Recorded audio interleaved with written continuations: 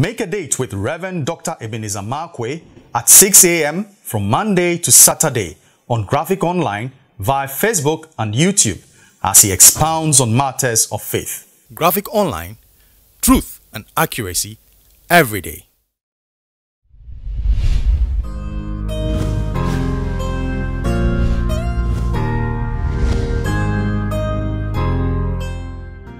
This is Rev Dr Ebenezer Markwei of Living Streams International, bringing you matters of faith with Graphic Online. This morning, I'd like to capture my thoughts in a very simple way. Poisonous prophet. Poisonous prophet. That is prophet that will introduce poison. That is gain that is going to introduce poison. Many years ago, I had the privilege of visiting a friend's father who was in prison. And I went with a friend to go visit the father somewhere outside this country. And then I saw the father coming out. And the father, you know, in his prison garment or gabs, and, you know, came and sat down. And he was looking and talking with his son. And we were allowed to, you know, sit by him. It was like a family visit. So we sat by him and was talking. And then he just looked at his son, just when we were about to leave, and said, "Son, whatever you do, make sure you don't end up here. This is not a place to be." Now, when we're leaving, we're all quiet. And as we sat in the car, as he was driving me away, we were all quiet. Why? Because this man was famous. He was so rich. I mean, his name was a household name. I mean, wealth is what? But all this wealth were gained through corruptive act or corruption. All these things were gained through very dirty things, underhand dealings, briberies, and all those other things. Corruption was the bread or the table that he sat by. He was eating the bread of corruption and eating it, I mean, massively, and can I just say, very greedily.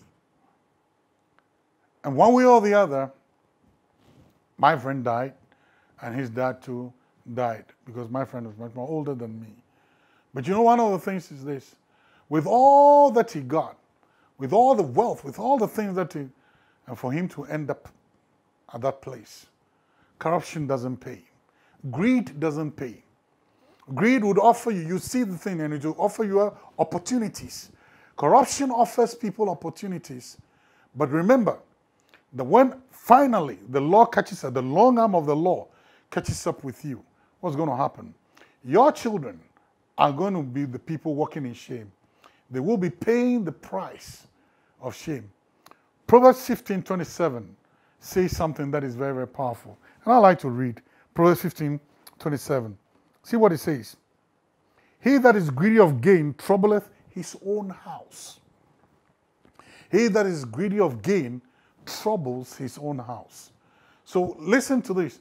When the temptation to walk the pathway of corruption, when the temptation to walk the pathway of greed, don't only think about yourself, think about your house.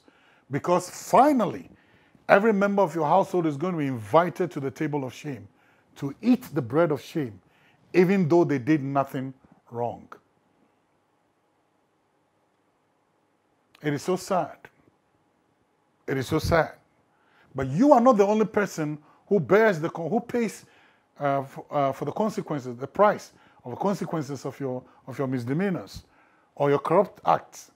You're not the only person who does it. We're getting to a stage where in this nation, we're looking at things very critically. And one of the things that you see, what goes around comes around. And sometimes when it is being done, nobody sees it. But you'll be very surprised. With time, you pay for it. And the sad thing is that you're not the only person who pays for it, but family and friends also pay for it. Poisonous prophet. You don't need it. Avoid that chalice. Avoid that cup of prophet. Because in the end, it doesn't only poison you, but poisons family and friends as well. Poisonous prophets. See you later.